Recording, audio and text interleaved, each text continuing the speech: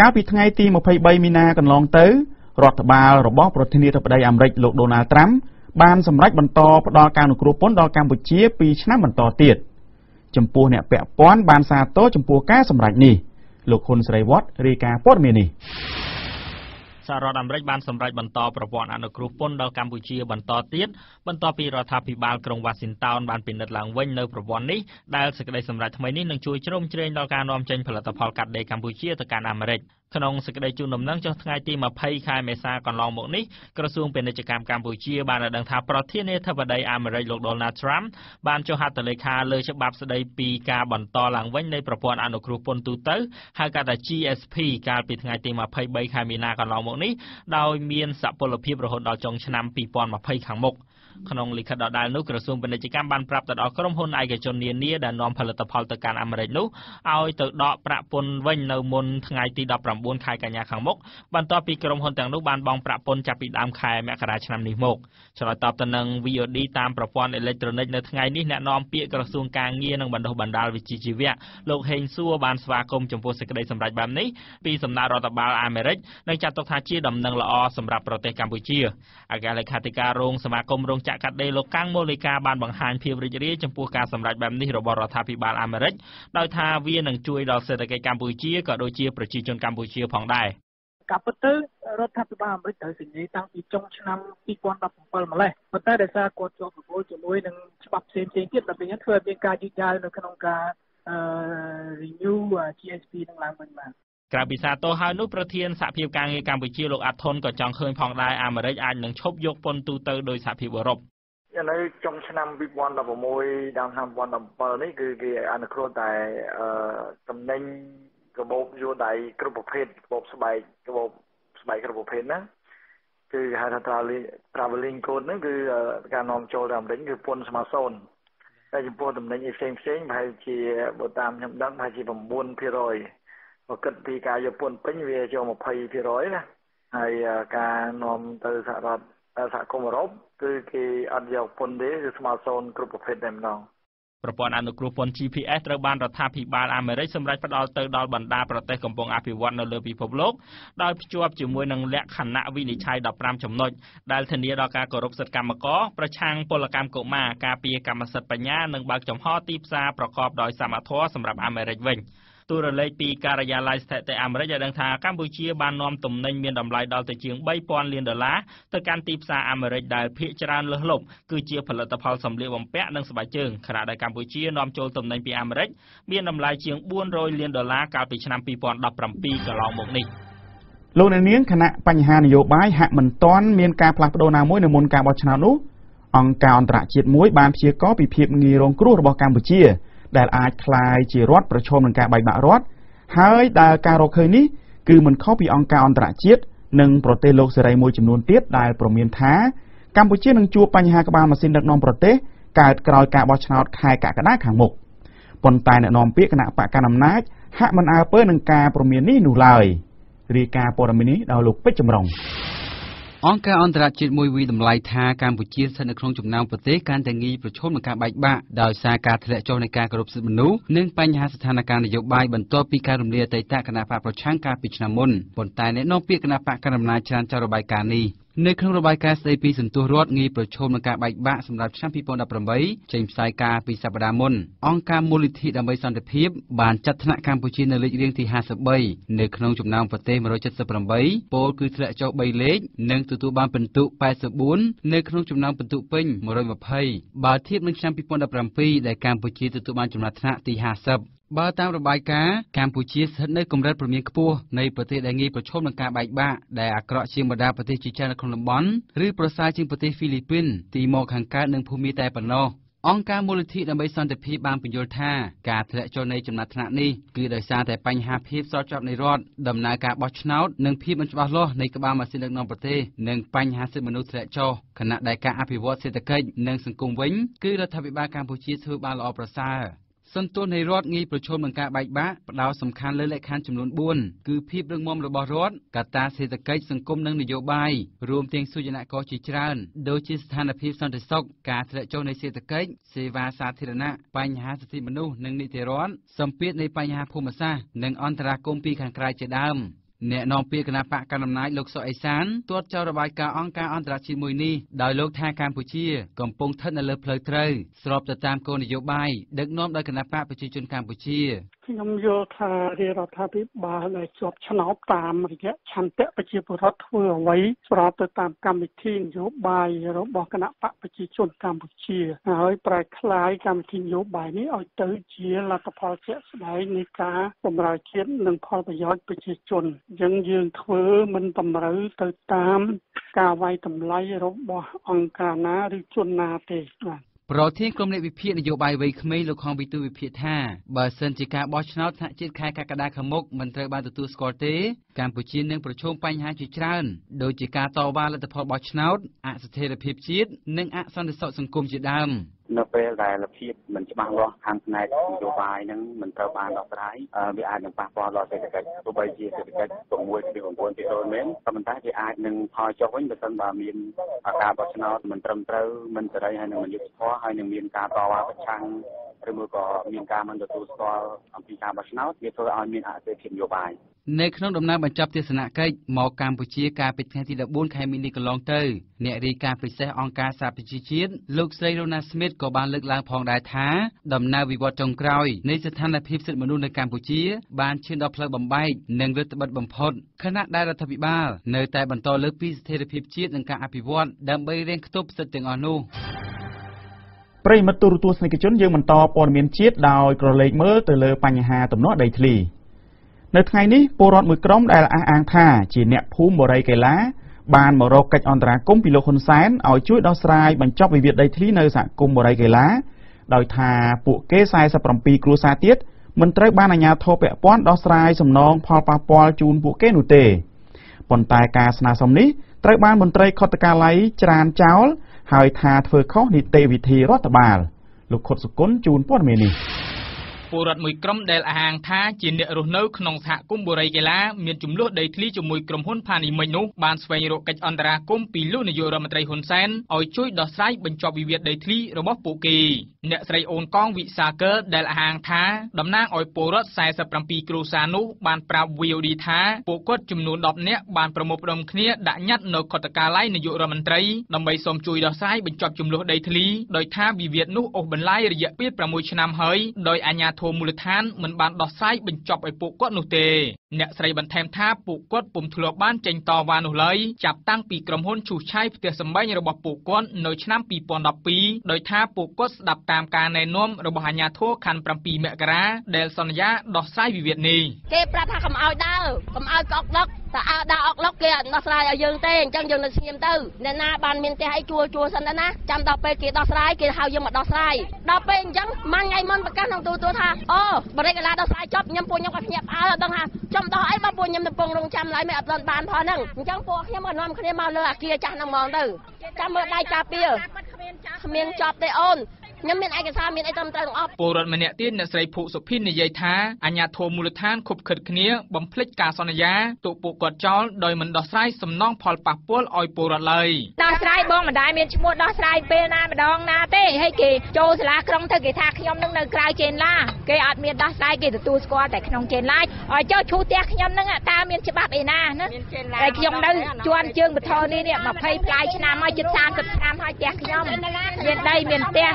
មន្ត្រីខុទ្ទកាល័យនាយករដ្ឋមន្ត្រីលោកគង់ចម្រើនមិនបានទទួលយកញត្តិរបស់ពលរដ្ឋទាំងនោះទេដោយលើកហេតុផលថាការធ្វើសំណើនោះខុសពីនីតិវិធីរដ្ឋបាលដោយតម្រូវឲ្យធ្វើសារជាថ្មីចំណែកអ្នកនាំពាក្យសាលារដ្ឋាភិបាលភ្នំពេញលោកមេតមាសភក្តីមិនទាន់អាចឆ្លើយភ្លាមៗបានទេជុំវិញរឿងពលរដ្ឋមួយក្រុមទៀតចេញមកតវ៉ារឿងចំនួនដីធ្លីនៅបូរីកេឡានេះដោយប្រាប់ថារងចាំការស្រាវជ្រាវនិងពិនិត្យមើលសិនប្រធានគ្រប់គ្រងផ្នែកអង្កេតនៅអង្គការលីកាដូលោកអំសំអាតមានប្រសាសន៍ថាវិវាទដីធ្លីនៅបូរីកេឡាគឺមានពលរដ្ឋដែលរងផលប៉ះពាល់មួយចំនួនចេញតវ៉ានិងខ្លះទៀតមិនបានចេញតវ៉ានោះទេដោយសារស្ដាប់តាមអាជ្ញាធរលោកបានស្ដីបន្ទោសបញ្ហានេះទៅលើដំណោះស្រាយគ្មានដំណាភាពរបស់អាជ្ញាធរមូលដ្ឋានហើយលោកជំរុញទៅអាជ្ញាធរពាក់ព័ន្ធឲ្យយកច្បាប់ជាគោលក្នុងការដោះស្រាយបញ្ចប់វិវាទនេះជាជាងប្រើអំណាចគំរាមកំហែងដើម្បីដោះស្រាយប្រសាសន៍របស់សម្ដេចនាយករដ្ឋមន្ត្រីលើកឡើងហើយមានការប្រ មានដល់មន្ត្រីក្រោមជាពិសេសរដ្ឋមន្ត្រីដែលពាក់ព័ន្ធហ្នឹងថាឲ្យដោះស្រាយឲ្យប្រជាពលរដ្ឋកុំធ្វើអីទុកឲ្យប្រជាពលរដ្ឋហ្នឹងទៅតវ៉ាដល់កុដកាល័យឬក៏មុខផ្ទះរបស់សម្ដេចនាយករដ្ឋមន្ត្រីហើយរឿងអីក៏ចាំតែសម្ដេចនាយករដ្ឋមន្ត្រីធ្វើការដោះស្រាយអញ្ចឹងគឺសំខាន់បំផុតអាជ្ញាធរមូលដ្ឋាននិងអាជ្ញាធរថ្នាក់ក្រោមហ្នឹងត្រូវតែដោះបញ្ហាទាំងអស់នេះ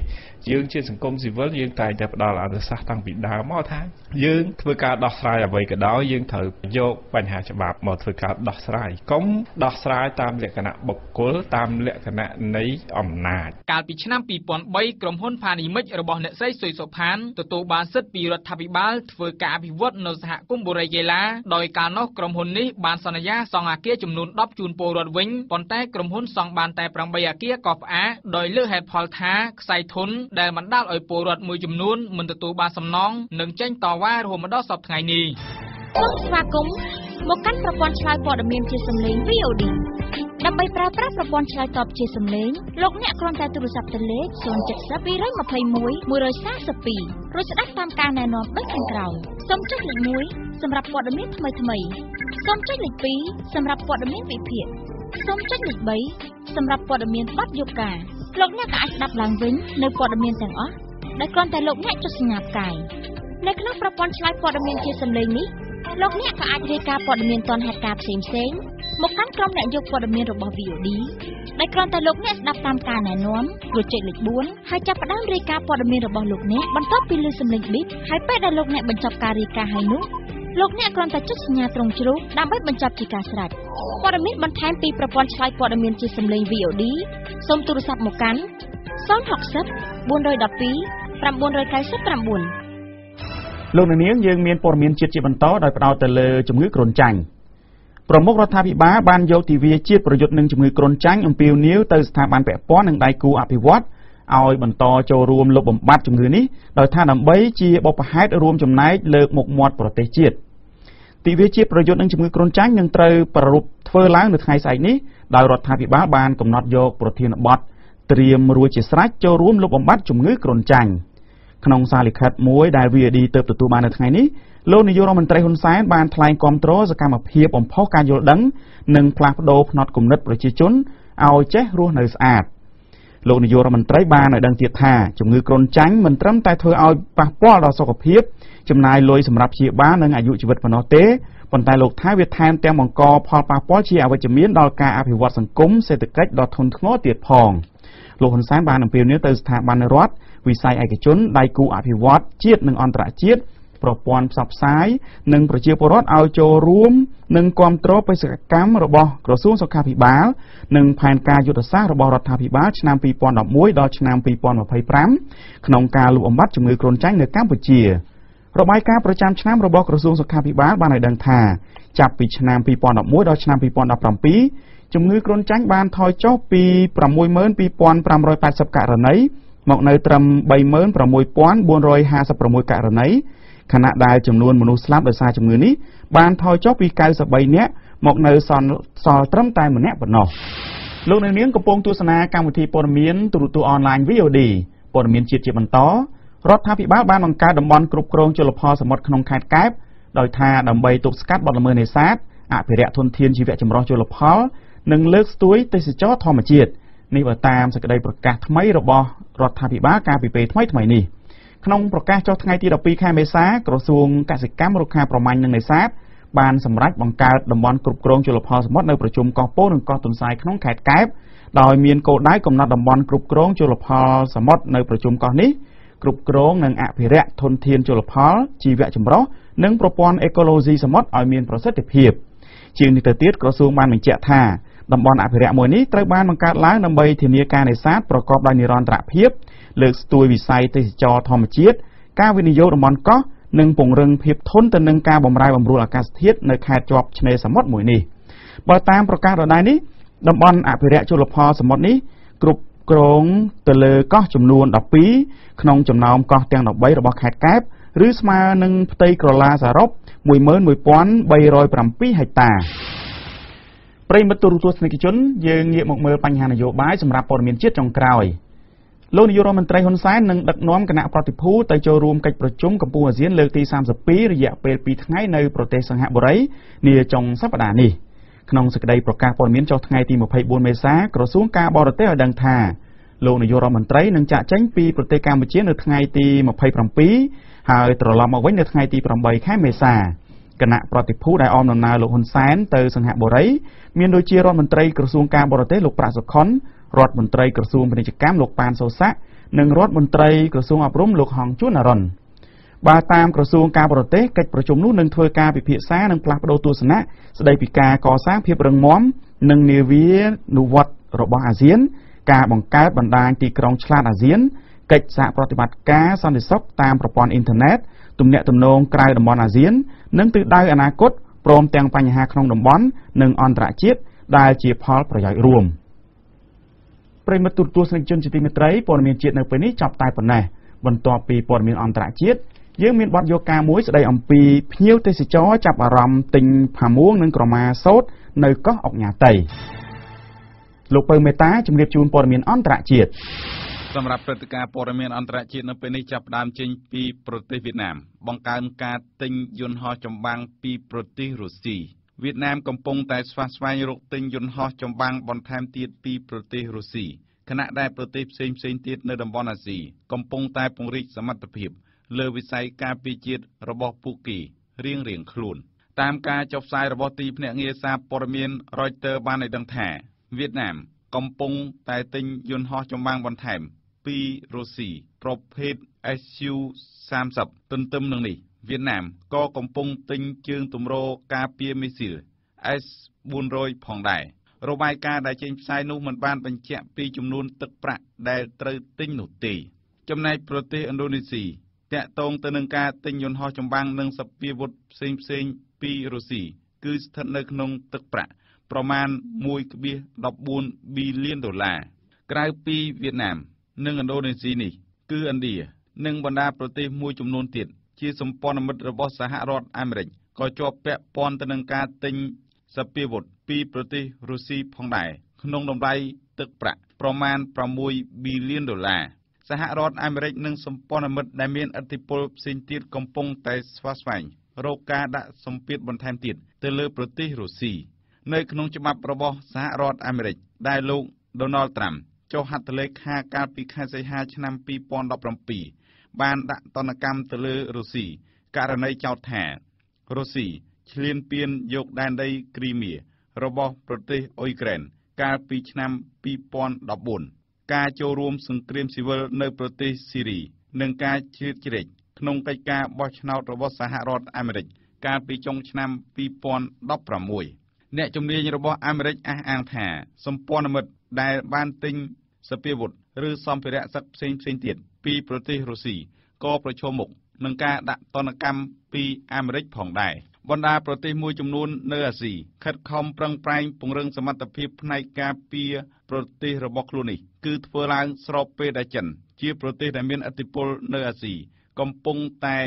មានជម្លោះជាមួយប្រទេសជិតខាងរបស់ខ្លួននោះក៏កំពុងតែពង្រីកសព្វាវុធរបស់ខ្លួននៅប៉ុន្មានឆ្នាំចុងក្រោយនេះគឺចិនជាប្រទេសដែលចំណាយលុយច្រើនជាងគេនៅលើពិភពលោកទៅលើវិស័យយោធាចំណែកដែនដីតៃវ៉ាន់ជាដែនដីមួយដែលចិនត្រៀមវាយយកមកគ្រប់គ្រងវិញនោះក៏បង្កើនសព្វាវុធរបស់ខ្លួនផងដែរវៀតណាមជាប្រទេសដែលប្រឈមមុខខ្លាំងជាមួយប្រទេសចិន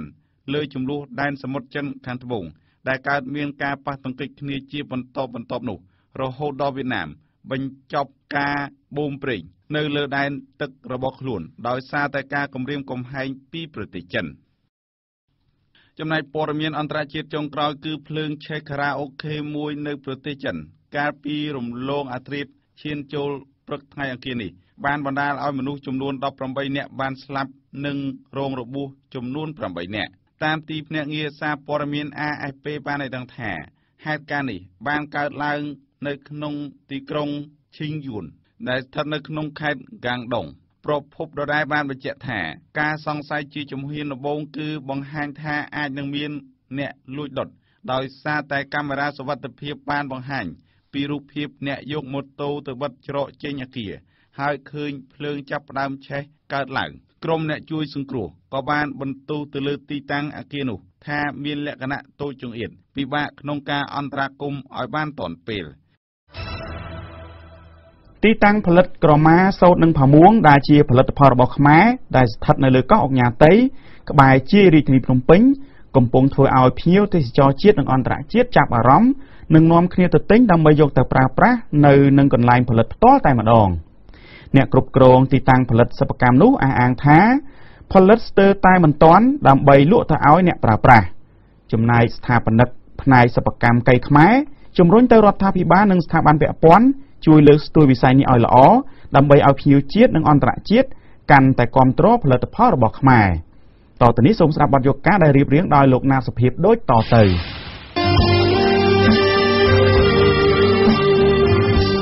អុកញ៉ាតៃមុនថ្ងៃរៀបលិចប្រឡកព្រិចរំលឹកពេញសភាពចាំសានជានិគមការដែលយើងធ្វើគឺចានចង់ដូរវិញថ្ងៃសានទំពី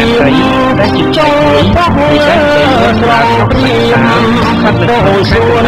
មកគោលការណ៍ទីចោសម្រាប់ជាការមានទៅតែបានមកដល់ជានិគមក្រៅពីដំណាក់បន្លែនិងផ្លែឈើខ្មែរទៅក្នុងមួយចង់រូបរាងខាងស្មារតីបានចូលជាក៏ចូលទៅក្នុងស្មារតីរបស់ចាំកោះដែរប៉ុន្តែដល់បាយមានលក្ខណៈមួយលើកោះនេះបានផ្ដល់សម្រាប់មួយផ្នែកទៀតសម្រាប់តាក់ទាញភ្ញៀវជាតិនិងអន្តរជាតិឲ្យចូលទៅទស្សនានៅទីនោះអង្គុយត្បាញក្រមាសូត្រនៅលើកោះអុកញ៉ាតៃនៅក្នុងរមណីយដ្ឋានចំការស្នេហ៍អ្នកស្រីព្រីងចន្ទធីបានរៀបរាប់ថាបុគ្គលិកតម្បាញផាមួងនិងក្រមាសូត្រមានចំនួន12នាក់ដោយអ្នកស្រីថាក្នុងមួយខែបុគ្គលិកម្នាក់អាចផលិតបានក្រមាសូត្រប្រហែលជា20និងផាមួងប្រហែលជាចំនួន4សម្រាប់ដាក់លក់ឲ្យភ្ញៀវទេសចរជាតិនិងអន្តរជាតិប៉ុន្តែអ្នកស្រីថាការផលិតនៅតែមិនគ្រប់គ្រាន់សម្រាប់បំពេញតម្រូវការភ្ញៀវនោះឡើយវាដាច់ពេកអញ្ចឹងលក់អត់តាន់ត្បាញអត់តាន់ហ្មងភាគច្រើន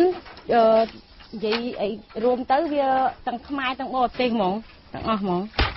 ស្ត្រីអ្នកតម្បាញបែបប្រពៃណីរូបនេះបានឲ្យដឹងទៀតថាក្រមាសូត្រមួយត្រូវបានលក់ចេញក្នុងតម្លៃ$30រីឯផាមួងមួយត្រូវបានលក់ចេញក្នុងតម្លៃ$200អ្នកស្រីឲ្យដឹងទៀតថាក្រមានិងផាមួងផលិតចេញដោយកែច្នៃរបស់អ្នកស្រុកនៅទីនោះបានក្លាយជាផលិតផលដ៏ពេញនិយមសម្រាប់អតិថិជនមានជីវភាពធូរធារថ្មីបើផលិតផលនេះមានតម្រូវការទីផ្សារល្អប៉ុន្តែវាមិនទាន់ទាក់ទាញមនុស្សជំនាន់ក្រោយឲ្យចាប់យករបរប្រពៃណីមួយនេះនោះទេដោយអ្នកតម្បាញភាគច្រើននៅក្នុងសហគមន៍នោះសុទ្ធតែមនុស្សវ័យចំណាស់អង្គុយត្បាញផាមួងអ្នកស្រីសាយសុកបានអះអាងថាបច្ចុប្បន្ននេះនៅលើកោះអុកញ៉ាតៃអ្នកត្បាញភាគច្រើនសុទ្ធតែជាមនុស្សវ័យចំណាស់ចាប់ពី40ឆ្នាំឡើងទៅ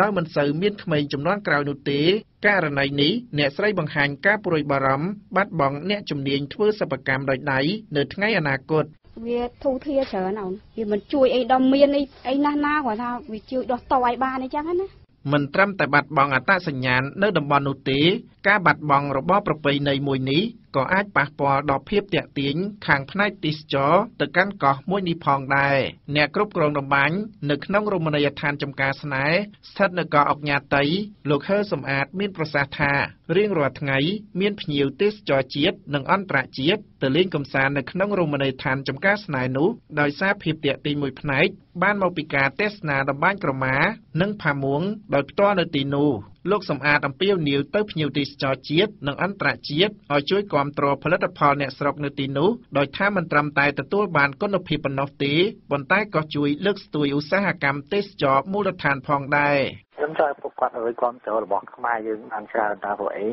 បស់ខ្មែរធ្វើដូចដៃពិតៗចឹងណាព្រោះឯការប្រើប្រាស់ក៏វាល្អមានគុណភាពខ្ពស់ជាងរបស់បរទេសចឹងណាស្ថាបនិកកៃតម្បាញខ្មែរលោកស្រីចេនសុភាពស្នើទៅរដ្ឋាភិបាលនិងស្ថាប័នពាក់ព័ន្ធត្រូវជួយលើកកម្ពស់សិប្បកម្មដែលធ្វើដោយដៃនិងជើងនេះដោយថាដើម្បីឲ្យភ្ញៀវជាតិនិងអន្តរជាតិគាំទ្រលើផលិតផលរបស់ខ្មែរសូមឲ្យខាងថ្នាក់ដឹកនាំគាត់ជួយត្រួតពិនិត្យឡើងវិញទាក់ទងនឹងផលិតផលដែលចម្លងស្ទើរតែដូចយើងទាំងស្រុងចូលមកក្នុងស្រុកយើងទី1ទី2សំណូមពរឲ្យថ្នាក់ដឹកនាំគាត់ជួយគាំទ្របន្ថែមទៅលើ វិស័យសូត្រផលិតផលជាសម្លៀកបំពាក់របស់ខ្មែរហ្នឹងឲ្យបានបន្ថែមទៀតដើម្បីឲ្យខ្មែរយើងក្នុងស្រុកកាន់តែមានឱកាសបានប្រើប្រាស់ផលិតផលខ្លួនឯងហើយស្គាល់ផលិតផលខ្លួនឯងច្បាស់ហើយក៏មានឱកាសឲ្យបរទេសអន្តរជាតិស្គាល់ផលិតផលយើងដែរឃើញថារាល់ថ្ងៃគាត់ដឹកនាំគាត់ខំប្រឹងខ្លាំងហើយប៉ុន្តែគាត់ថាសន្ទុះនៃការបុកចូលខ្លាំងពីក្រៅហ្នឹងគឺវាខ្លាំងពេកទេខ្ញុំណាតសុភាព VOD ភ្នំពេញ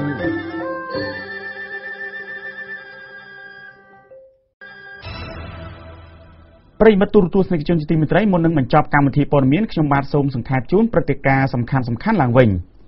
កាលពីថ្ងៃទី23ខែមីនាកន្លងទៅរដ្ឋបាលរបស់ប្រធានាធិបតីអាមេរិកលោកដូណាល់ត្រាំបានសម្រេចបន្តផ្តល់ការអនុគ្រោះពន្ធដល់កម្ពុជា2ឆ្នាំបន្តទៀតចំពោះអ្នកពាក់ព័ន្ធបានសាទរចំពោះការសម្រេចនេះខណៈបញ្ហាស្ថានភាពនយោបាយហាក់មិនទាន់មានការផ្លាស់ប្ដូរណាមួយនៅមុនការបោះឆ្នោតនោះអង្គការអន្តរជាតិមួយបានព្យាករណ៍ពីភាពងាយរងគ្រោះរបស់កម្ពុជាដែលអាចក្លាយជារដ្ឋប្រឈមនឹងការបែកបាក់រដ្ឋហើយដែលការរកឃើញនេះគឺមិនខុសពីអង្គការអន្តរជាតិនិងប្រទេសលោកសេរីមួយចំនួនទៀតដែលព្រមានថាកម្ពុជានឹងជួបបញ្ហាក្បាលម៉ាស៊ីនដឹកនាំប្រទេសកើតក្រោយការបោះឆ្នោតខែកក្កដាខាងមុខប៉ុន្តែអ្នកនាំពាក្យគណៈបកកណ្ដាលអំណាចហាក់មិនអើពើនឹងការព្រមាននេះនោះឡើយលោកនាយករដ្ឋមន្ត្រីហ៊ុនសែននឹងដឹកនាំគណៈប្រតិភូទៅចូលរួមកិច្ចប្រជុំកំពូលអាស៊ានលើកទី32រយៈពេល2ថ្ងៃនៅប្រទេសសិង្ហបុរីនាចុងសប្តាហ៍នេះ